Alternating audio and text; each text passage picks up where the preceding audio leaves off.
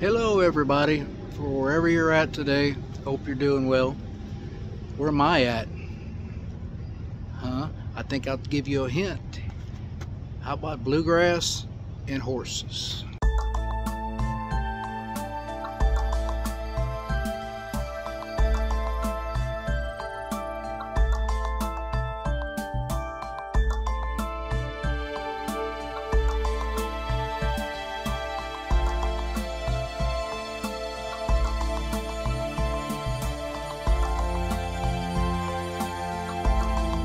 We're in Richmond, Kentucky.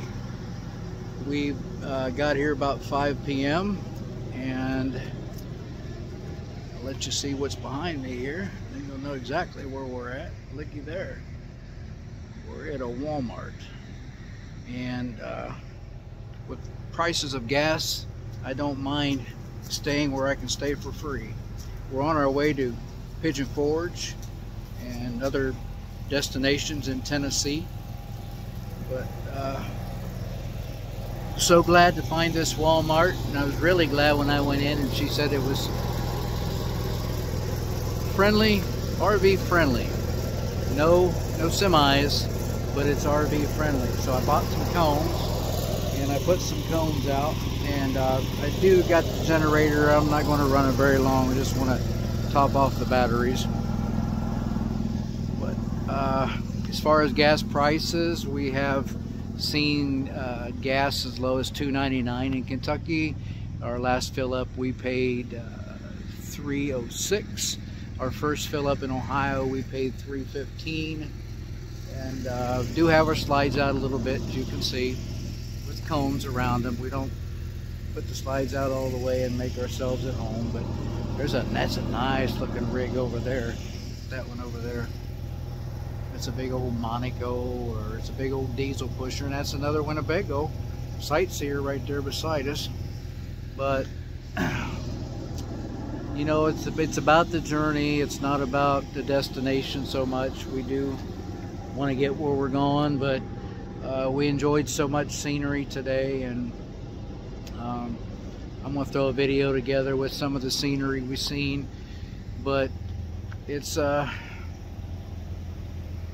about the journey. We can jump in a plane and fly 30,000 feet above the earth and not see anything but clouds, or we can jump in a big old RV and go 5,000 miles and see all kinds of beautiful things. And Kentucky's got some nice roads. The roads in Ohio is far worse than Kentucky. So yeah, we're in Richmond, Kentucky, on our way to Pigeon Forge, and we'll get back with you a little bit later. Bye-bye.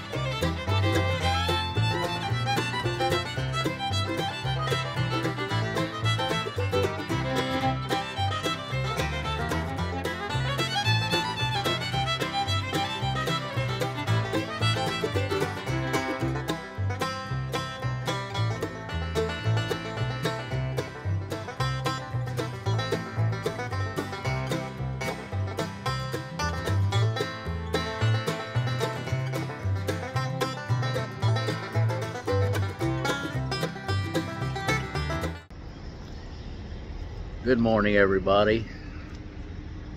We're still in Richmond, Kentucky. We're getting ready to pull out head on down to Pigeon Forge. I think we're about 3 hours away. Got one of the slides in. We took the dogs out a couple times. Mr. Sadie wasn't feeling well last night. Connie said that one of the worst nights she ever had, so I feel sorry for her. It was cold last night in the RV. It was like I kept it on 66 overnight, and then I turned it up to 68 when we got up to warm up a little bit. Just trying to conserve a little propane and batteries. Batteries was right around 12.5 when we got up this morning, so it was good. We watched a lot of TV last night, and the furnace seemed to cycle about every 10 or 15 minutes. So these things aren't made for 30s, and it's down in the 30s. So yeah, but it's the next morning. We're getting ready to go. She's in there tidying up, getting ready, getting herself ready. We already tidied up. It's a beautiful morning. It looks like it's going to be a great day. The sun's nice and bright this morning. Whether you can see that behind me or not. But the semi did come in here last night. He's got his hood open. I don't know whether he's broke down, but he idled most of the night. It looks like it's 3:04 here for gas. I got to get my cones picked up. Got the slide in on the other side. I got to put the 2 slides in on this side. I did open them up last night. I'll tell you why. Because they're meant to either be opened or closed, and because they got rubber seals on them, and I had them part way open, and that was just letting our heat run right out the sides of them. So live and learn, I guess. Live and learn. At least I don't have to hook the Jeep up this morning. I've got to put these 2 slides in when we're ready to roll and pick up 1, 2, 3, 4 cones, and we're going to be off. But looks like the other 2 are getting ready to roll too. So, but that's our night in Richmond, Kentucky. Try to throw a little video together for you when we get time. Yeah, it's going to be an experience. You have a blessed day, and know that Wood Rings on the Road, camping with Endless Weekends, loves you from the bottom of our heart.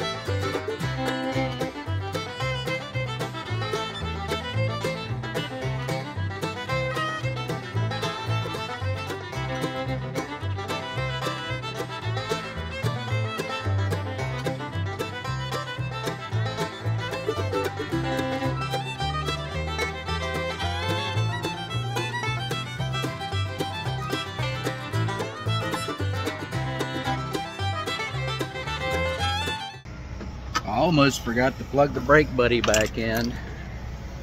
I unplugged it last night. I was thinking I didn't want it sitting out here plugged in all night on 12 volts, so running my Jeep battery down. So thankfully I remembered to come out here and plug the brake buddy in. There she sits. Y'all don't know what a brake buddy is. That's a brake buddy. When I apply the brakes in the RV, the unit in the RV communicates with this brake buddy, the forward inertia, the braking, and the brake buddy then applies the brake on the Jeep. So that's what I'm going to do. I'm going to get the brake buddy plugged back in, and we're going to get on the road. Probably time to end this video. I know it's not very long. When we're traveling on one-night stays, it's hard to make a long video. So I'll tell you what, we'll see you guys later. Bye-bye.